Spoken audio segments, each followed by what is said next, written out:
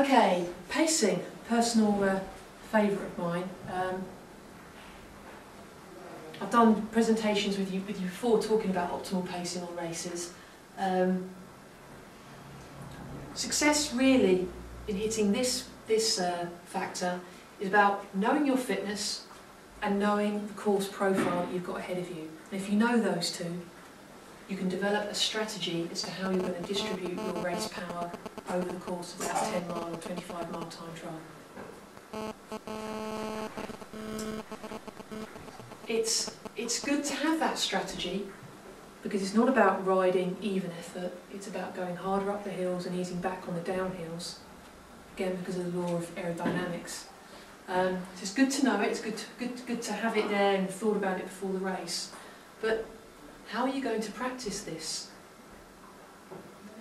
An interesting development now, and I was talking to one of the riders out in New York about this, you can now ride a course, get that terrain stored in your Garmin GPS system. There's now software that connects that via kind of like a Google Earth type interface, and through this software it then creates the terrain, right through to hills and everything around you, creates a video, so you can be on your turbo trainer, on one of these virtual reality trainers. You can have that terrain around you, you can have the turbo trainer setting the resistance when a hill comes up.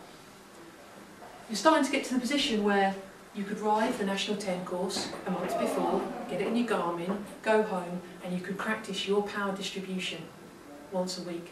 So that you could be on the road, out on the course, and you could almost not have to have your eyes open. Of course you're still looking ahead, but you might not have your eyes open, and you could actually be training very, very specifically for that event.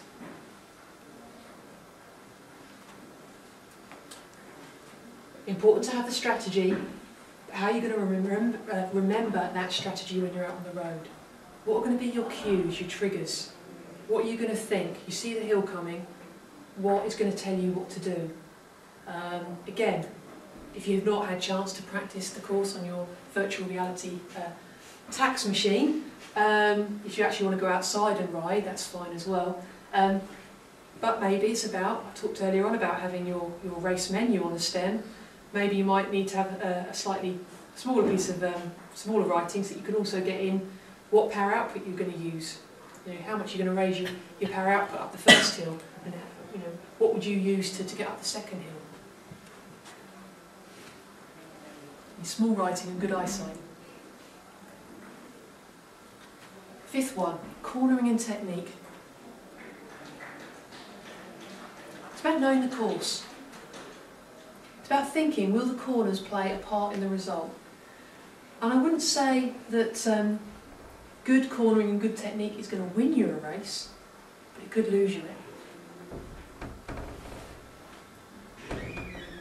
10 watts is kind of typical training improvement over a year. If you've been in the sport 5 or 6 years, 10 watts is something you would still work really, really hard for. Train 15 hours a week to get. Might save you 10 seconds depending on what speed you're travelling at. You could lose a fair bit of time by getting a wrong corner or going so offline that you have to really, really brake, and then you lose that momentum. You've got to speed up again. Then you lose some power that you could use later. Last year, when we had the National 10 on a home course here on the A3, we took the ladies out to practice the start, because the start had from about 200 metres away from the start line was the roundabout, and David and I were there that morning, and David stood on the junction on the roundabout, and he actually stood there so the ladies could cycle straight towards David and practice to turn. And we did that 3 or 4 times, didn't we, David? We took the ladies through that first one. Mainly because it gave them confidence. They weren't then going to worry about that first corner, because it's one of those turns where it's at the start of the race, you're a little bit jittery, you get it wrong, and it doesn't set you up in a very good mood for the rest of the race. So we did it, we cracked it, and they all nailed it. An even funnier example, was apparently we created a few heart-in-mouth moments on the 5 mile turn over the flyover, because all of the A3 CRG ladies were cycling in the dual carriageway. They did go on the slip road. They were cycling out the dual carriageway and everyone was thinking, they missed the turn, they missed the turn. So just going straight. But what they did, last minute, they took the best line and swooped up around the bend. I'm saying, it's not about winning races, it's about taking the seconds that are there to be taken. There's no excuse. You can be excellent in the technique. It's just about forethought and planning. Look for the best line and commit to it. Ride the course before the race and try and do the corners at race speed. It's all very well to ride round and just be familiar with the course, but it's another level of preparation to go round at race pace. Focus. How do you make sure you keep on the rivet? How do you make sure you keep focused enough to keep that intensity there, rather than thinking, and I was a devil for doing this, well, if I maintain this current speed, I've got 2 miles to go, which I could do in 2 minutes and 5 seconds each. So therefore, if I do that, what time I'm at now, hey, that could be a new PB. And before you know it, your speed's dropped off, and there's no way that you're going to do 2 minute, 5 minute mile. So keep focused on the job in hand. Half of this room will be dissociators, the other half will be associators. And this is the way that we cue into our performance. Some of you will need distraction techniques. Some of you will think, oh, my legs are hurting. Okay, I'll count 1, 2, 3. And you'll try not to think about your burning legs, the lactic acid build up.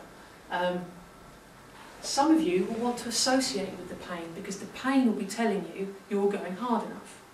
So work out what works best for you and use it to your advantage. It really does give you an edge.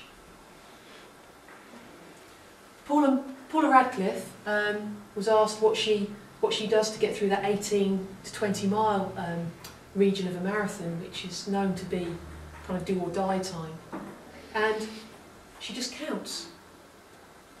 She just counts her steps, and I think she counts up, it's either to 100 or 1,000. Bright girl, she got a first in sports science, so she can manage to count that high. Graham O'Brien, known to do this as well, just counted in groups of 10.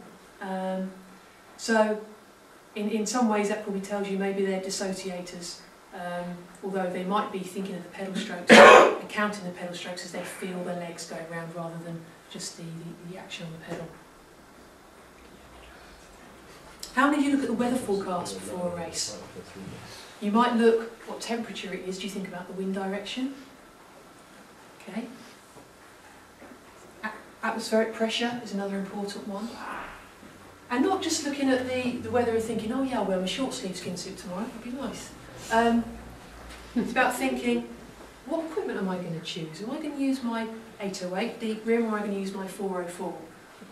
A number of people that say, oh, it's too windy to use, it's too windy to use an 808, and I turn around and say they're the best days to use it, because people don't know what their equipment's meant to do. An 808 is designed to be used in side winds. Alright, so don't get scared to use this aerofoil technology on windy days. That's exactly when they're meant to be used. Tyre pressures. I could probably guarantee most of you run too high a tyre pressure. You killed that rabbit, so. I was really shocked when I got my zip tubs last year, and I looked at the instructions on the pack, and for my body mass they were telling me to run at 108. Incredible, you know, and it's been tested, you know, and I know it's pump it up as hard as you can and you'll go faster. No, because all you do, you're just bouncing along the road if it's too hard. Use a softer pressure and it rides the bumps. So just have a look, and it will tell you the guidance on the tyres. It's not there for safety, it's science behind that, so have a look. Pacing strategy is another thing. Headwind, tailwind. You know, think about this. If it's a course that's running predominantly east-west, and you know the wind direction, you should then be able to use it to your advantage. Don't fall for that talk in the HQ pre-race. Oh yeah, let the tailwind bring you back home. You know, it's really interesting the way that people think about wind. It's not about going really hard with a tailwind. It's about going harder into a headwind. It's all about that speed minimisation. Race surface as well. Think about how bumpy the road is, because that will affect things like tyre pressure and equipment choice as well.